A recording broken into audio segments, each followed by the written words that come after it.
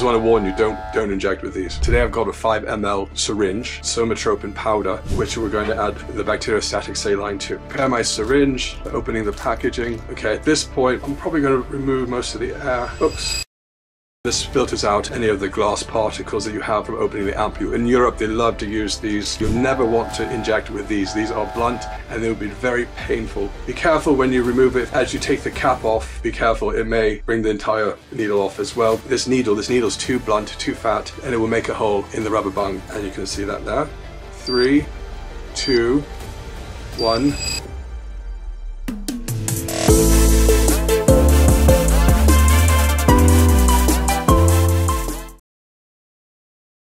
This is what you'll need for today's reconstitution. Now you could use a 3 ml or a 5 ml. Today I've got a 5 ml syringe because that doesn't come with the actual Zomacton. All that you get with Zomacton is essentially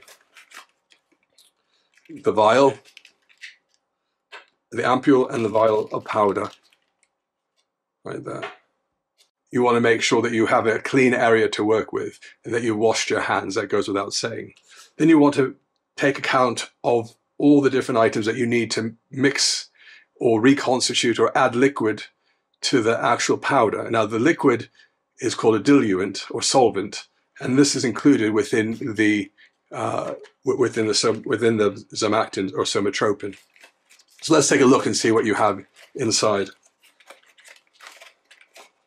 So in the somatropin Zomacton brand, it comes with a glass ampule of bacteriostatic saline. So essentially it's salt water with benzyl alcohol mixed in here.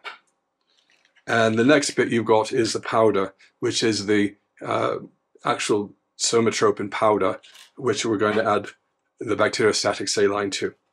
Okay, so you put your box aside. I've got some alcohol preps. I've got a sterile filter, or basically sterile blunt fill needle. You'll never want to inject with these. These are blunt and they'll be very painful. So just want to warn you, don't inject with these.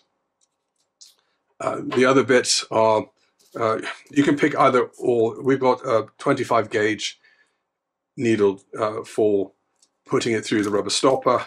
And we've got a blue needle if you happen to have that. You just don't want something that's too thick because you don't want to have a big hole.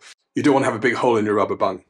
Right, now we're ready to get this prepared, get this ready. What I'll do is I'll grab my bacteriostatic saline and I'll simply prepare it. I may wipe it, sometimes I wipe it, sometimes I don't, with an alcohol swab. Okay, I also take the vial and I open the top on the vial like this, and I'll wipe this and let it dry. Okay, I'll prepare my syringe by opening the packaging and this packaging as well. And then I will attach the syringe to the filter needle. This filters out any of the glass particles that you have from opening the ampule. In Europe, they love to use these glass ampules, which is really annoying and frustrating if you're not used to them, how to open a glass ampule. So this is a technique you'll have to learn before you open a glass ampule, because you can risk cutting yourself or shattering the top bit, or you might even shatter the whole amount. So just be really relaxed. I'm right-handed, so my left hand, I hold the ampule. There's a little blue dot on this, and that's your guide. Make the blue dot face towards you. So the blue dot's facing towards me. And you can see that there. And then I just tuck my thumb on the blue dot, like that. I can have the blue dot in front of me. Okay, so that's in front of the blue dot. You move away, you use the away motion to open the ampule in a one quick movement. So don't squeeze the bottom, just hold it. Don't overly squeeze the top, because that's how you shatter it. And then snap it open, snap it away from you. Never snap it towards you, because that's usually how you break it. So 3, 2, 1. And it's really simple. Okay, so I put this aside.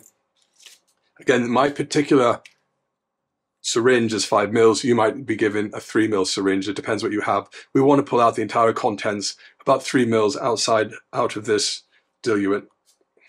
Place my needle syringe complex inside of the ampule, and I just withdraw or aspirate or remove all of the contents until they're empty. Okay, and that should be good. Now, again, at this point, I will swap out this needle. This needle is too blunt, too fat, and it will make a hole in the rubber bung. So you don't want to do that. So simply, you can just either twist the top off. This one's a Lewis slip, by the way, so it doesn't really, you can just lift it off. Then you can place, I'm going to use the 25 gauge, which is a smaller gauge. It's just bacteriostatic saline. It's not very thick or viscous. I will just place that on there. And you just push it on. Okay, so it's pushed on. Be careful when you remove it. If you have a Lewis slip, if you get the 5 mils, as you take the cap off, be careful. It may bring the entire needle off as well, but in this case, I had it on tight enough. Okay, at this point, I'm probably going to remove most of the air. Oops. Okay, until I have just about the 3 mils. But you have to leave a little bit extra. The instructions in the Zomacton tell you to do about 3.147, a really awkward number, but because it's taking into account what you may lose in the syringe or the needle. But if you, your dose should be titrated around 3 mils. Then just essentially find the target inside of the in the rubber bung. Depending how good your eyes are, just place it inside there, and then slowly depress your plunger. Okay. And I find with this one, you don't really get any air, so you don't have to really worry about waiting until the air pushes it back. In this case, it's simply just put in the contents, and then that's it. And that's it. That's all you have to do. Your dosing will be given to you by the doctor. Again, each box of these Zomacton somatropins are 4 milligrams, which works out to be 12 IU. And it was very difficult to find, but our pharmacists and our contact with the manufacturer have confirmed, and it's from other literature, that 4 milligrams is 12 IU.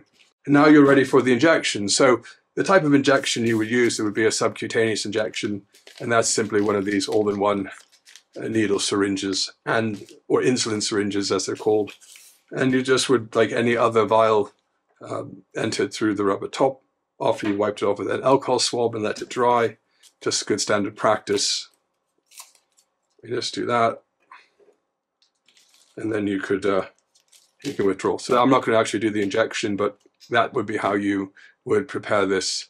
Let us know in the comments if this has been helpful, or you can contact Balthor Hormones directly if you have more questions about your own particular treatment. I want to thank you for watching, and hopefully this helped.